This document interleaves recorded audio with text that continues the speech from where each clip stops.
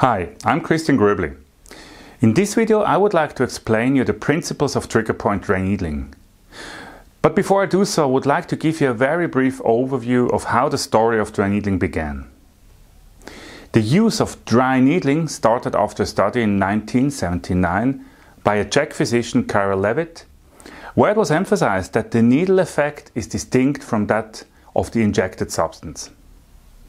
Since then, numerous studies have supported Levitt's findings and found no difference between injections of different substances and dry needling in the treatment of myofascial pain.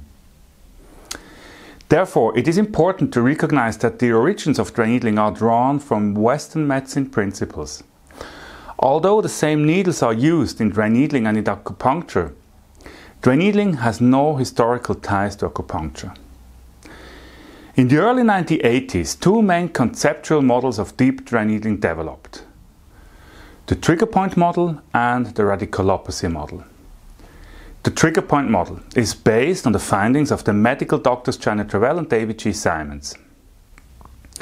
They proposed that a myofascial trigger point is defined as a hypersensitive spot in a skeletal muscle within a taut band, and that trigger points are the hallmark of the myofascial pain and dysfunction syndrome.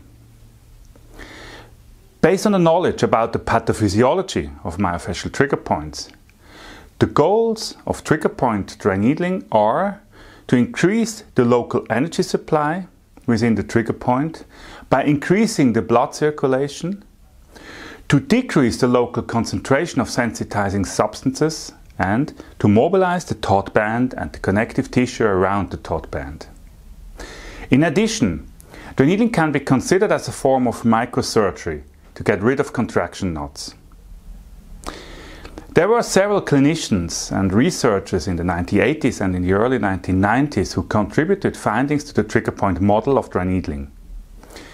The radiculopathy model was proposed by the Canadian physician John Gunn in the 1980s.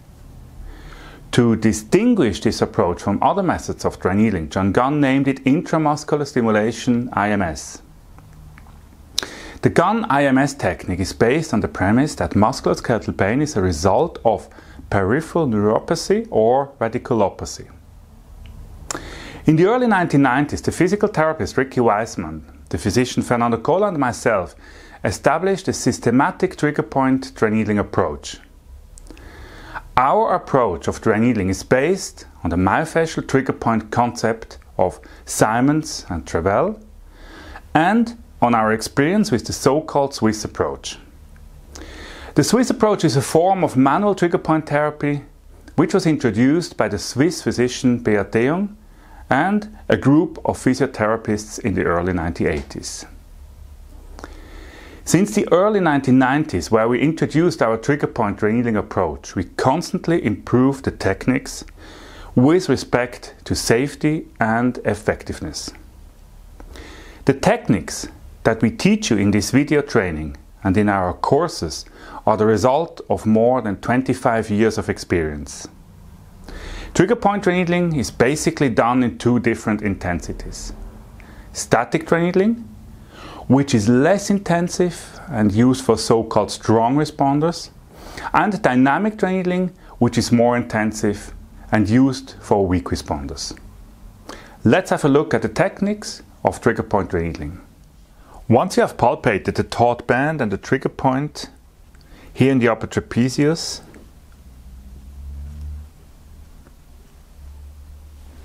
disinfect the skin.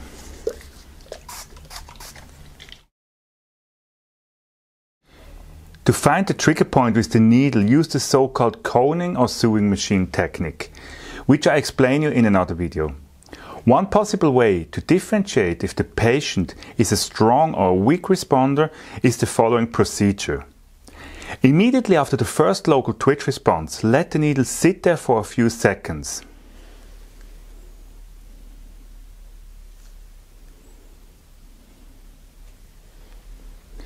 If the patient feels a strong crampy pain in these first seconds after the twitch, then the patient is a strong responder and you use static dry needling. Static dry needling means to let the needle in the trigger point until the cramp decreases. that may take about 15 seconds up to several minutes.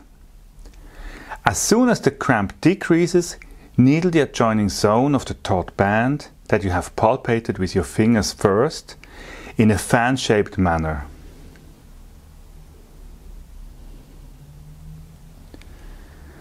If there is another local twitch response, repeat the procedure. Please note that when you use static dry needling with a pincer grip, then you have to hold the pincer grip. Letting the grip go could result in a slight dislocation of the needle tip. This could be a safety issue or just result in a less effective treatment because the needle is maybe no longer precise in the trigger point. Now let's have a look at the dynamic dry needling. If the patient feels no strong crampy pain in the first seconds after the twitch, then the patient is a weak responder and you can use dynamic dry needling. The difference to static dry needling is that it is much faster. As there is no crampy pain after the twitch response, you don't have to wait. You can needle the adjoining zone of the taut band that you have palpated with your fingers first, repeatedly until the local twitch response decreases.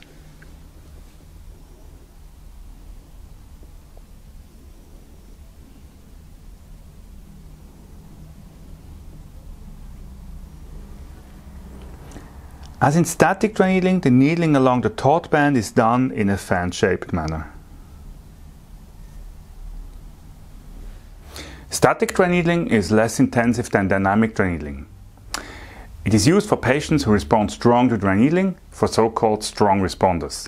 Dynamic dry needling can be used for weak responders. The above described procedure is one way to differentiate strong from weak responders.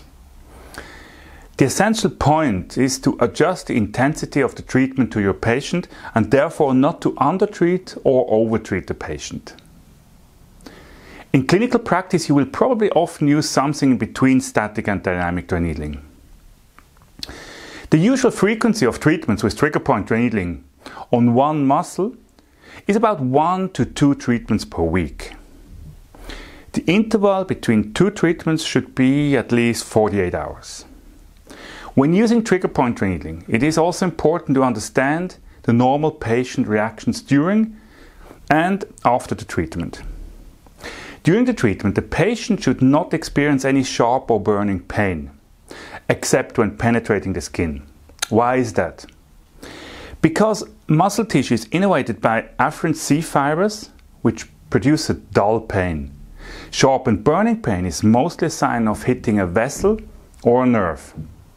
So, the normal reaction of your patient during dry needling is a dull and crampy pain and of course the local twitch response. Apropos local twitch response. As soon as you have elicited the first local twitch response on your patient, you should tell the patient that this is what you are actually looking for. Like that, patients will usually be able to confirm local twitch responses and often even guide you to the right spots. In dry needling, it is therefore important that you always ask your patient during the treatment what type of sensation the patient experiences. Note that the patient does not necessarily feel the referred pain during dry needling, although you have elicited it in palpation first. After the treatment, patients may have post-treatment soreness of the treated muscles for a couple of days, even if the symptoms have decreased. A brief application of compression and soft tissue techniques of the treated area immediately after dry needling, as well as heat, exercises and stretching can help. Small hematoma from the needle insertion are a common mild adverse event. One last comment about dry needling in general is very important for me. Although dry needling is a very effective treatment option for pain patients and has become very popular in the past years, please keep in mind that it should not be considered as a standalone therapy. In my experience, the best results are achieved when combining dry needling with manual trigger point therapy, exercises and patient education. Congratulations, you have made it to the end of this video. Thanks and see you soon.